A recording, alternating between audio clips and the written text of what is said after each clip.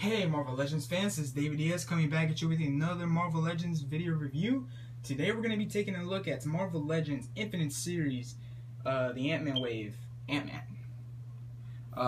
This is not the original Ant-Man costume. This is, if I'm not wrong, I think in the comic book they called him Black Ant. I forgot who the guy is in the suit. But I know it's not the, I think it's Hank Pym or something. I know it's not him. So this is another, I guess it's a clone of Ant-Man. But it looks pretty good. I do like this figure. The costume design looks pretty cool. I'm probably thinking of getting another one and customizing it into the original color of Ant-Man. Like I'm going to paint this whole black section red. Of course this circle thing black, blue with his glove and his feet. Yeah, I'm thinking of doing it. For now, I'm not gonna do it, but maybe if I get another Ant-Man, I'm probably gonna customize him. So let's take him out of the pose. If you guys are concerned, yes, he is. He is using the same body mold for Spider-Man, the peaks of Spider-Man, which is okay, I guess. For me, he looks a little bit too skinny for Ant-Man. I'm not sure if I'm not mistaken. Tell me if you guys think he's supposed to look like this, or I don't know if they should have put this head on a Bucky cap instead. But yeah, it's alright. It's still pretty good. The only thing I don't like about this figure is the paint. The paint is really sloppy on mine. As you can see, if the camera can focus, there's a little bit of bleeding there, the black bleeding through the red.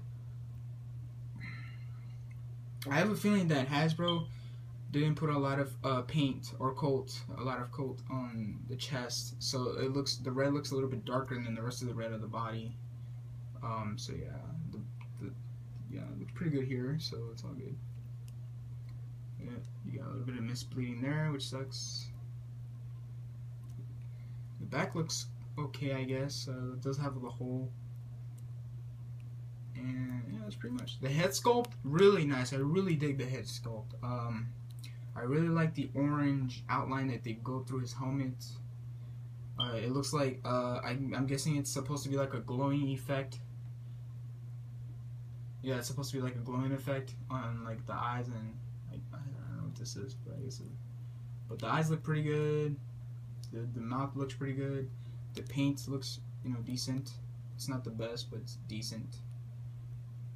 So yeah, you can tell this is the piece of Spider-Man body mold because of the long torso, which kind of sucks because I really don't like the long torso. I really wish they used the Superior Spider-Man, because the Superior Spider-Man has a shortened torso, and the piece on the Spider-Man 2099 has the long torso, which sucks.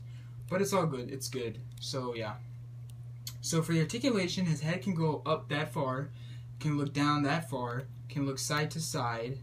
It kind of has like a head pivot. Mine's a little bit loose, which it's a little annoying, but I could probably fix that. His arms can go all the way around. He has an armpit joint, double jointed knees. Elbow, bicep swivel, wrist swivel, hinges that goes up and down. Has an ab crunch that goes far that much. Can go back that far. Has a waist swivel. His belt is just a separate piece.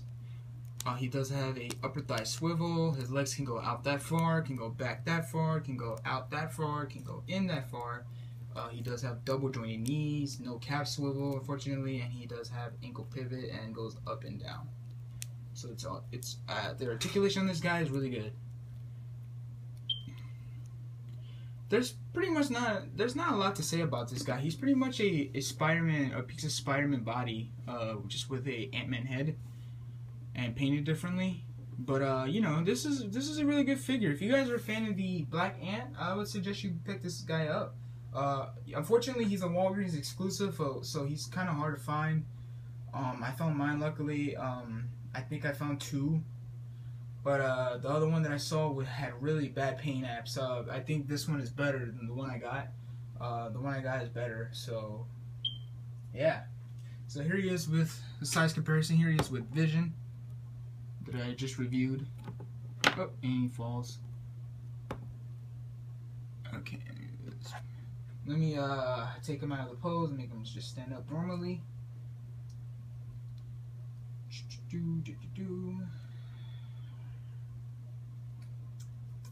Okay.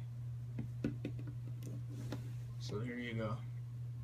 So Ant-Man is a little bit taller than Vision, unfortunately. Of course, Spider-Man, you know, because he's skinny. The body is skinny, so it looks more taller. And I'm guessing the torso makes him look taller. But the only thing I don't like about the long torso is because, sure, it looks fine in the body, on the upper part of the body, but the longer, or the bottom part of the body just looks weird. It makes his leg look really short and, you know, just not proportioned right. So yeah, so that's him with Vision, which is good. I like this. I don't know if Ant-Man is supposed to be taller than Vision. I don't know. I think Vision is. That's my guess. He doesn't come with a Build-A-Figure. He just comes by himself. Unfortunately, it's good. It would have been nice to come with more accessories, maybe interchangeable hands or interchangeable head. I don't know, something like that. But yeah, that's all I have to say about this guy. So yeah, it's pretty good. If you guys like the Black Ant, I recommend this figure for you. If you guys don't like this and you like the classic Ant-Man, then I would suggest you get the Toy Biz version that came out a long time ago. So yeah, that's all I have to say, guys. So please comment, subscribe. Please tell me you guys think of this figure. If you guys like them, if you do have them, please tell me in the comments down below. And this is David Diaz signing out, and have a great day. Thanks for watching.